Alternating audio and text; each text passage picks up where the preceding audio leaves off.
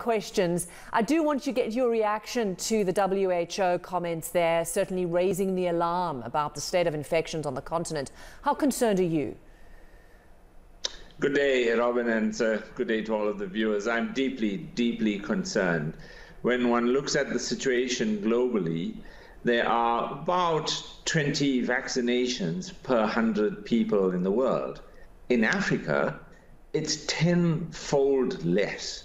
We have just over 2 vaccinations per 100 people living on the continent. So our vaccination rates are really way, way too low.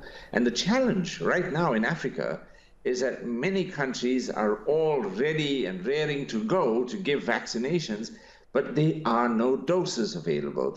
The big problem has been that most countries in Africa have depended on COVAX, and COVAX was getting its main supply from India, from the Serum Institute of India, that has stopped supplying vaccines because they are redirecting it to India itself. So you can see it's a huge challenge in Africa.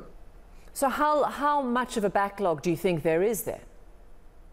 Well, we've got a lot of catching up to do. There's a need to get vaccines into the continent, to bring that up so that at least 20% of our population can be vaccinated, within the next few months. Because in many countries in Africa, roughly 1 out of 4 countries, about 14 in Africa, already in the 3rd wave. So the sooner vaccines can arrive, the better. So I was very pleased that the G7 has made that commitment, and several companies are also now making commitments to make vaccines available, but a lot more needs to be done. Let's talk about where you are now, South Africa. Of course, it's also my home country. It should have one of the continent's most developed health systems, but I'm hearing that it's difficult to find beds in places like Johannesburg. How worrying is the situation in South Africa right now? So South Africa went through a pretty bad patch in the 2nd wave. The 2nd wave started rising at the end of November, driven principally by a new variant called the Beta variant. And that went through the country, and the 2nd wave was much worse than the 1st wave. And so much of the country has recovered from that 2nd wave in January, and we've spent the last 3 months at low transmission. However, the situation has changed. Over the last 3 weeks, cases have been rising in 3 or 4 of our 9 provinces, and in the economic heartland of Gauteng, where Johannesburg and Pretoria are, the cases have been rising rapidly. As of today, the 7-day moving average of cases in Gauteng is now higher in the 3rd wave than it's ever been in the 1st and 2nd waves. Yeah, and that certainly doesn't bode well for hospital beds, but also oxygen. How concerned are you that oxygen supplies will be limited, will run out? How are you trying to prevent what happened in India? So South Africa has been in a different situation with regards to oxygen. Because we flattened the curve due to quite severe restrictions in the 1st wave, we had a period of around 8 to 10 weeks to prepare for the 1st wave, and we used that time to address the issue of oxygen, because when we did the calculations, it showed quite clearly that we did not have enough oxygen for our surge. And so we brought together an NGO called Right to Care, together with Deloitte and the Department of Health, brought the 4 companies that make oxygen, that make the most oxygen in our country, together. That's not easy to do because that's prohibited. And so we had to get special permission from the Competition Commission for them to come together and do the planning to ensure that every hospital would have adequate oxygen. And so right now, we are in a situation where we generally do not have a problem with oxygen supply, with minor variations depending on some, rural hospitals where they're dependent on cylinders. But most of the hospitals do not have a problem with oxygen supply. Our problem now is beds. And Gauteng is going through that phase of the surge where beds are in short supply.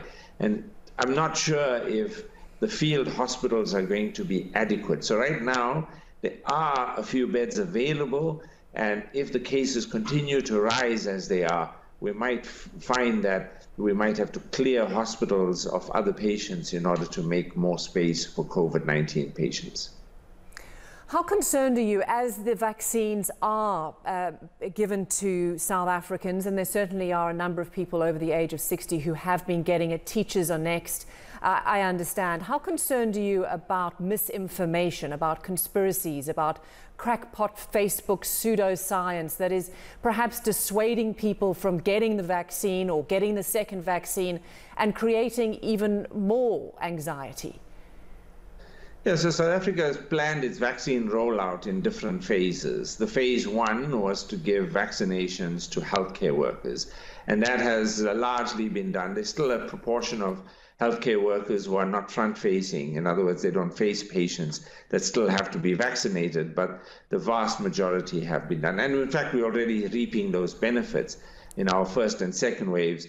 By now, a lot of hospital staff would be at home infected or exposed, but right now, because of vaccinations, that problem doesn't really exist. This phase 2 has been to give out to the elderly, and the next would be to give it to those in congregate settings who are at high risk, like teachers and prison warders and so on.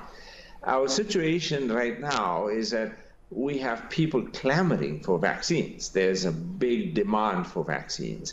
But we know that as we get to higher levels of vaccine coverage, we're likely to hit this wall of vaccine denialism, vaccine hesitancy.